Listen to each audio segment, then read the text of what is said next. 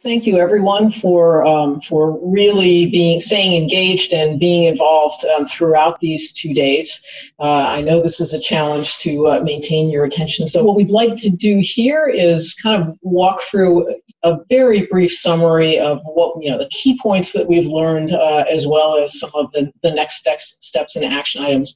Again, this will be a very high-level, brief, and totally incomplete overview. But what we're planning to do is to send out a much more comprehensive summary of the meeting with action items and specifics listed, and that we hope will be available within the next week or two. I know Brittany and Hannah and Ida and Eric have all been taking notes busily, as have all of your co-chairs. So this is a sort of compilation of thoughts from Jeff, Peter, myself, and really all of you from the great discussions that have happened in the chat and elsewhere, as well as all of the session chairs and presenters. Just to remind you, one of the key goals of this meeting was to have a charter ready for your review and essentially ready for ratification. In that charter, which Mary De Silva and John Connolly presented and developed masterfully, we have guiding principles laid out. They are particularly important, I think, to groups like ours that are heterogeneous in terms of the resources and infrastructure that are available to them. With principles of transparency, fairness, equity, and inclusivity. We intend for this to be a living document. These are guidelines rather than any kind of legal contract. So the groups who said they needed their legal departments to review this makes us a little bit nervous because it isn't intended to be a legal document. There are requirements, as it were, as sort of expectations more for collaboration and what we will and won't do with each other.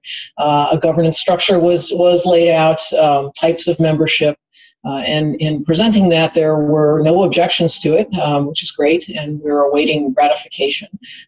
We'll hear, I think, a little bit later or from the Secretariat in terms of exactly how we're going to go about that ratification, unless Jeff or Eric, you'd like to comment on that now.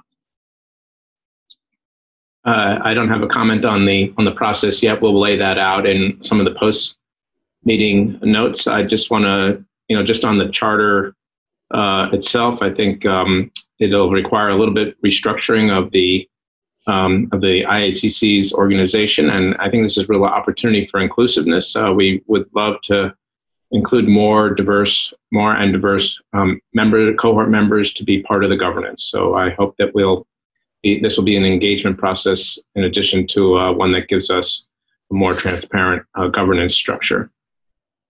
Great, thank you. And as was pointed out, we will be soliciting nominations and then we'll hold some form of an election for additional steering committee members so that we can really have an eye on increasing representation. So in terms of key kind of progress that was made and next steps from the policy and data sharing group. We had a publication policy developed and presented. Laura and Good Peggy did fabulous work in bringing these forward. And the key point of as research proposals are made, we need to submit a publication plan with that so that everyone is aware really upfront, and there's good communication around that. In discussing collaborations with industry, we identified certain groups that we really would want to avoid interacting with. There may be more, or there may be specific ones in specific countries, but there seemed to be agreement on at least the major vices. Tobacco, nicotine, alcohol would be things to avoid. On data sharing principles, Laura noted that we built on the GA4GH framework, and you heard GA4GH mentioned a lot today, but also in other times earlier. And there were also responses from the cohort policy questionnaire that we've been trying to get our cohorts to answer for quite some time.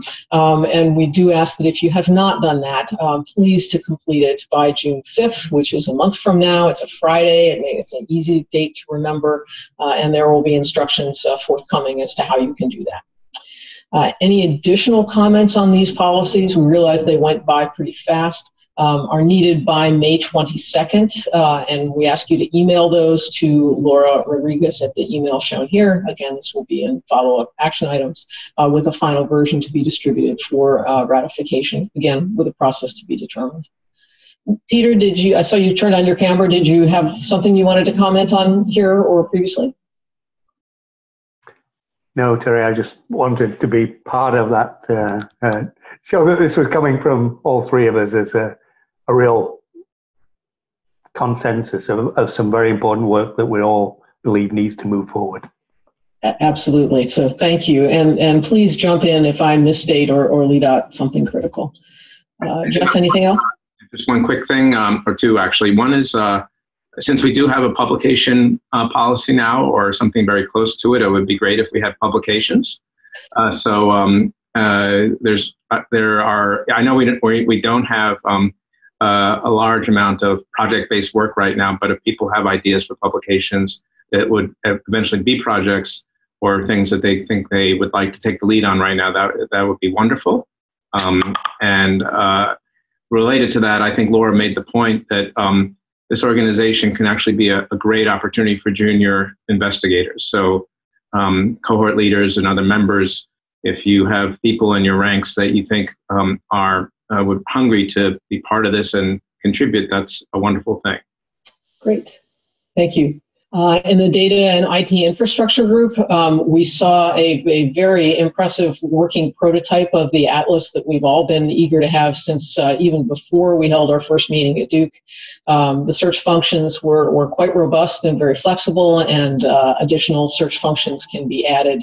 And the efforts in harmonization were also quite impressive and were demonstrated to be working, although a lot of manual work is required for that.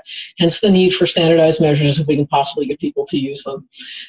We could use some feedback on use cases for Atlas queries. So if there are additional queries that you feel would be useful to do and can describe kind of what the scenarios are where those would be needed, the data and IT group will be interested in hearing those. Again, contact information to be made available to you.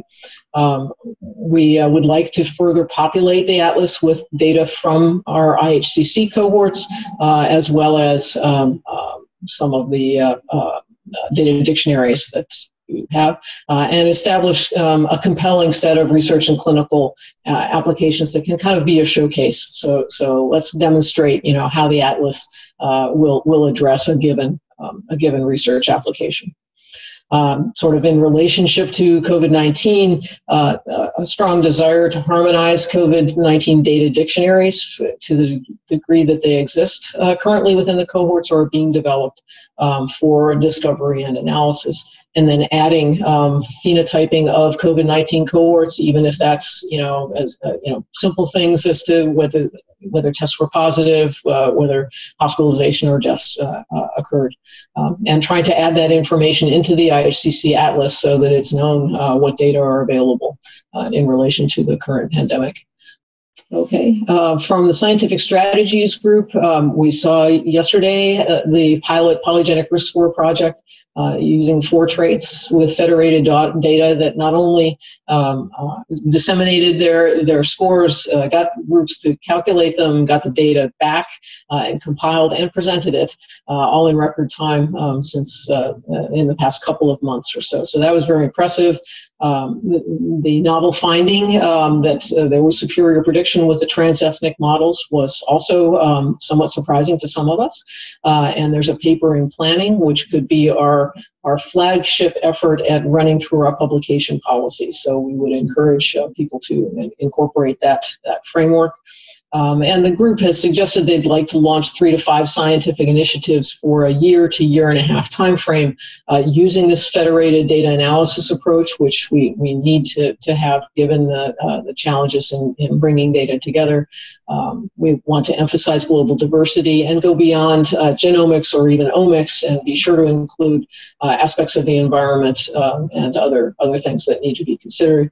And then, as mentioned previously, trying to integrate these project proposals into the overall governance framework. So as our governance framework develops, we need project proposals to populate it and to, kind of kick the tires and see where it works and where it doesn't, where it may need a little bit of tweaking. Peter and Jeff, any comments on this? Just reinforcing that last point, Terry, we just got to stay flexible, and as we get these great flagship initiative use cases off the ground, these projects off the ground, keep working them back in and learning from them and improving our governance framework as we go. So iterative process there. Great. Jeff, you're nodding. No, it looks good. Okay, great. And I would say, because we're sensitive to everyone having been sitting for probably quite some time, we're not allowing a lot of time for discussion in between slides, but would really ask if you have comments, please put them into the chat. We will capture all of those and do our best to address them. So please add them there. We had two very stimulating sessions on COVID-19 research topics, and many thanks again to Kelly Gibo and Carrie Altoff for bringing us through those.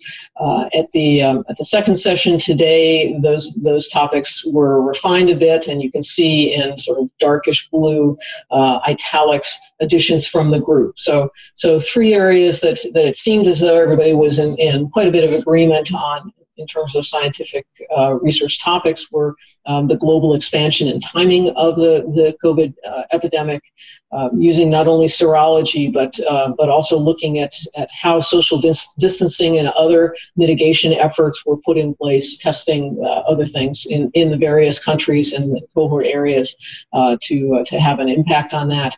Looking at the host genome and environmental exposures in relationship to COVID-19 manifestations, not only sex differences, but very importantly, were added ethnicity, comorbidity, and resilience, and really trying to identify some of those factors. The point was made that resilience can sometimes, or people who are resistant to infection can sometimes be really strong indicators of therapeutic targets, as can heterogeneity between groups. Looking at environmental factors such as pollution, population density, public health infrastructure, et cetera, all of which differ considerably across the IHCC cohorts. The role of biomarkers in COVID-19 outcomes and the potential for using biomarkers as indicators of COVID exposure and infection. And then in the third area, the impact on mental health and anxiety, not only of the disease itself, but of the mitigation of public health efforts to address it. During these discussions, we heard that a number of questions on the types of biospecimens that would be needed, and agreed that a fourth group on biospecimen standards or methods or something related to biospecimens was needed. And we would think that these would probably be the four areas that we would at least start working on in terms of working groups. And we do have some next steps on the next slide. So in terms of the next steps, a couple of people asked, gee, can we have the cohort survey reopened? We may have missed it the first time around. And we will do that and let you know how that can be done in terms of your interest and the data that you have available on your cohort or would like to collect. We would like to identify and establish scientific working groups, and we're suggesting that there be one, at least to start, one sort of umbrella for each of these three topics and for the biospecimens group. And those may then need to segment into subgroups as data accrue. And then Kelly and Carrie, recognizing the immediacy of the epidemic, have asked that we sign up to participate by May 12th. Again, the process, I may ask Eric and others to comment, but the process at present is just through an email to you, Eric. Is that correct, or is there something else? Yes, Derek. So for any burning or immediate questions, they can reach out to me directly. And I think my email address, if you don't already have it, is it will be within the slides during the break slides. But we will be coordinating the signups much the way for those cohorts who were participating in the Wellcome Trust LMIC COVID questionnaire working groups. And that process is we'll be communicating through a survey of interest in order for interested cohorts to sign up to join a particular working group. Those working groups will be self-managed. They'll self-select their own chairs and any steering group type representation. And then the Secretariat will be performing and providing the program management and operational support functions as we roll those out. Thank you. And I see there are some comments coming through in the chat as well about people interested in various groups. So that's another place where you can register your interest, and we will capture that and get back to you. We proceeded then in the later part of our second day to have some scientific presentations to dive a little bit more deeply on a research format in the three areas that we focused on most, data standards and infrastructure being first. We heard about from David Glazer about a cloud-centered approach, which is what most of these data sets are moving to, building on GA4GH standards and principles, which is great, and the Teradata platform, which will likely be made more available to us, and maybe something that the IHCC decides to use for storing its data. That needs to be determined. We heard a lot about health and exposure data tools, which was terrific, exposome measures and others that are very challenging to collect. So it's good to know that those tools are available, as well as the Pandemic Vulnerability Index that I think sparked a lot of interest among the various groups and the listeners who were there. So, other points on this, Peter or Jeff? Yeah, just one thing, particularly over the course of this meeting, a number of potential valuable resources have come to light that in the back conversations I've been having with the IACC Secretariat is to develop effectively an IACC resource center that would allow for the cohorts to have a one-stop shop for gaining access to some of these tools, such as the PVI or things that we saw, different questionnaires and so on and so forth. So I hope that will be a useful function for us to be able to serve that up to the cohorts that are interested in accessing it in one place, as opposed to each of these groups maybe getting pinged by 97 different individuals. Great. Peter, anything else? Oh, okay, next please. So in scientific strategy and cohort enhancement, we had several talks in that area. From Alicia Martin, the very important point of the need to improve representation and equity in polygenic risk prediction. And it seems like IHCC can make a contribution to that, given our findings with the trans-ethnic scores. She also made the very important point that probably at this point we should invest most heavily in populations that are most distant from Europeans, since we're seeing that gap in representation of European and non-European data widening. I would suggest that part of that widening is due to the very large data sets, particularly UK Biobank, that are being analyzed multiple times. So it's the same 500,000 people, but obviously those are being analyzed and others are not. We heard about the need for a truly global cohort to attack Alzheimer's disease, and drawing off people in the IHCC cohorts, identifying those who appear to have Alzheimer's phenotypes and phenotyping them more carefully, using blood biomarkers, for example, rather than in lieu of or as a good surrogate for genotyping or gene sequencing. And there is the opportunity to participate in some of the discussions that the Alzheimer's Collaboration is having by emailing Drew Bolsefeld. She had invited us to participate in 2 conference calls that they are having. And we also heard about the Phoenix Toolkit, the Phenotypes and Exposures Toolkit, that has standardized phenotype measures that are freely available. 1 or 2 of the questionnaires are proprietary and may have some small licensing fees, but for the most part, they are freely and openly available, and would encourage people to use them if they possibly can. So Peter and Jeff, anything to add there? Yeah, Terry, just on that last point on Phoenix, I think there was some questions after you and it presented about phenopackets and Phoenix. And I know that Lindsay Smith from the Clinical Phenotypic Working Group of GFGH is on the line. I don't know if Aaron still is, but I just think there's a real opportunity for us to have a conversation there and make sure that on the phenotypic standards, we're collaborating. Great. And I would also note that there is an intent to develop a joint IHCC CEOI working group on Alzheimer's. That's the CEO initiative on Alzheimer's, which is the group that was presenting to us. So again, you'll hear more about that in coming days.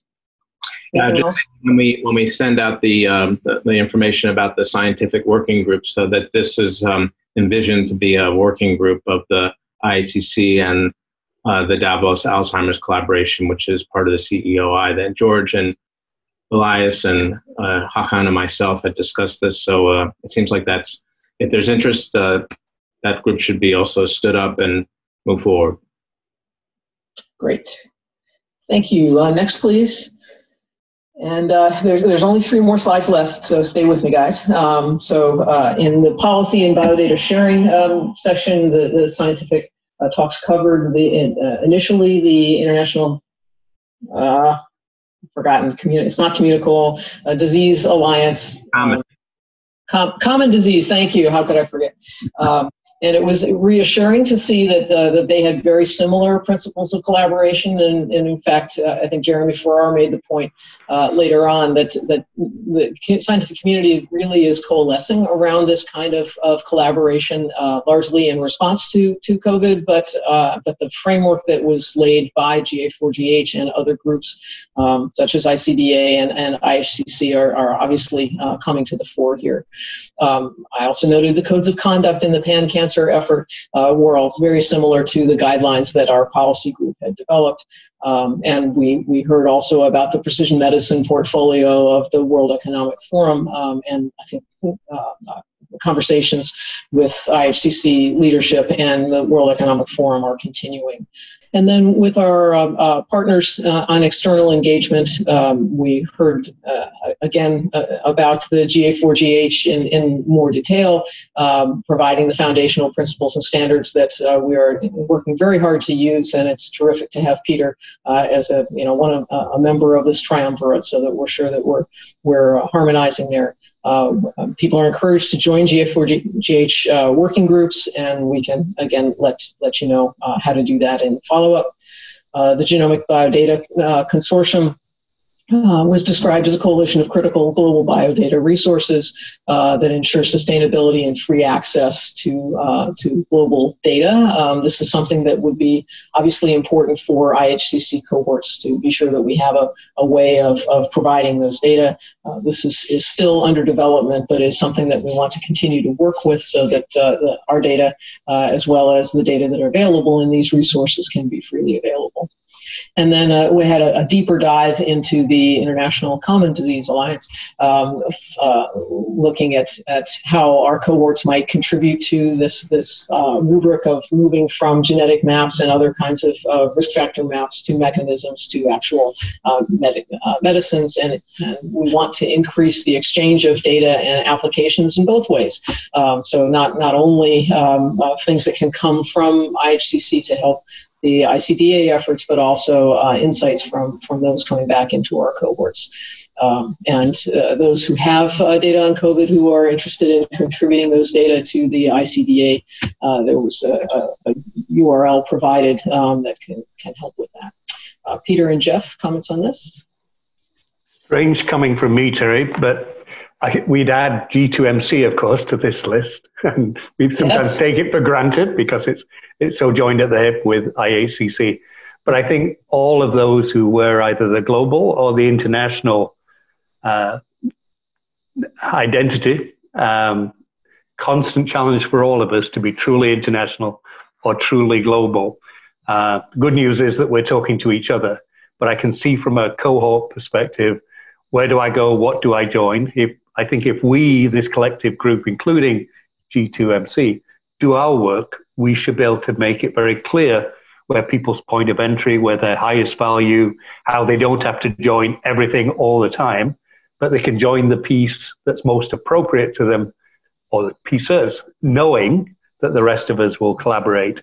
And I've certainly talked to Teji and others about the need for us to do some kind of mapping for the community, so you can see how these various initiatives align, where they're different, where they're distinct, but how critically important it is to work across them. So we should take the responsibility for making this less confusing than it could otherwise be. Great. Thank you, Peter. Completely agree. I just wanted to, and I was going to say the same thing, but you said it probably more elegantly than I did. That before ICDA came to being, it was incredibly instructive for the G2MC, the GA4GH, and the GBC to get together as leaders to leaders and have these discussions and even develop a provisional map that would make it very clear, or as clear as possible, why these groups exist and why they're what they do for each other and why they're distinct. So I think I'm just re-saying what you said, but I think that roadmap is going to be incredibly important for us as well as for the communities we serve. Great, thank you. And then last but not least, our key action items. There will be a longer list. So next slide, please. There will be a longer list of the Secretariat, so the membership doesn't have to be too worried about getting lots more things to do. But things that we do have to do as a group are to ratify the charter. The process will be described and sent out very soon. Similarly, nominating additional steering committee members, and that process will be defined. Laura Rodriguez has boldly asked for feedback on the policies to be emailed to her, and has requested that by May 22nd. So if you could send that any of the editing or questions or other kinds of things that you have on those policies. Again, wordsmithing probably not needed, but if there's something that's major that needs to be addressed, please let her know. You're asked to sign up for COVID scientific working groups by May 12th. A more formal process can be provided, but Eric will be willing to field those emails if you are impelled to send one just as we finish today and may not get back to it. And if you wanted to join those Alzheimer consortium calls on May 19th and 20th, previously these slides would be available. I'd shown you the Hulsefeld email for that. There will be minutes and more detailed action items to come, and I'll ask Jeff to comment on future plans, but we were sort of batting around the idea of, given that this virtual meeting seems to have gone quite well, at least to us, that perhaps we should schedule a similar meeting of this group in the fall.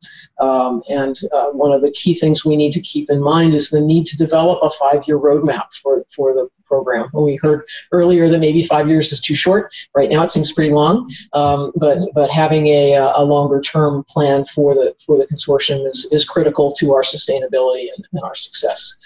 Jeff, do you want to comment on those? Sure. So first, I was just reflecting on the feeling that we had leaving Reykjavik a year ago. We were still not quite a consortium in spirit, but more in name. And I would say that this meeting, I think, has really galvanized us in the way it was intended. The feedback I've gotten, we've all gotten, is that this has been a successful format to get together. And I do feel like we truly are a consortium now, than more so than we were before in spirit. So to keep that alive and keep the momentum going, I think a year is far too long for us to get together as a community. We have now more work to do than we had going into this meeting, and it's going to be, I think, rather important for us to take some check-ins along the way as a community while the work streams are going on in parallel. So this idea of having a one-day meeting like this one in the fall, I think, unless there's significant pushback, is something that we absolutely should do to make sure that we're continuing to be on track.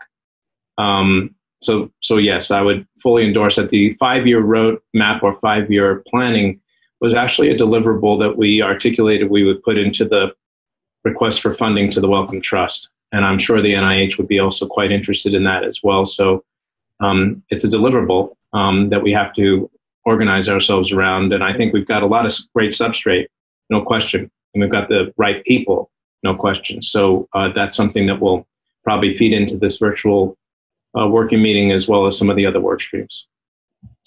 Great. Thank you, Jeff. And I think we do need to end. It's 1:31. Peter, any closing words? Thanks, Terry. Just one thing we missed in this summary, because it literally was the last session, was the industry engagement. And it reminded me as we pull that group in that people often use the proverb to talking about the difference between going fast and going far. And I think in this case with IHCC, we've got an opportunity to both go fast and go far, and to go in places that we otherwise would not be able to reach, but only if we manage to engage cohorts in all countries, cohorts of all types, and also the full spectrum of people who can contribute to this. And that includes funders, it includes cohort leadership, and it includes industry. So my pitch is just for this inclusive community that could actually deliver on this, take us both fast and far. Great. Thank you very much. So with that, I think we can conclude. Thank you all again for your dedicated attention through these past 2 days. And that's it. May I just make one quick? Please, sorry.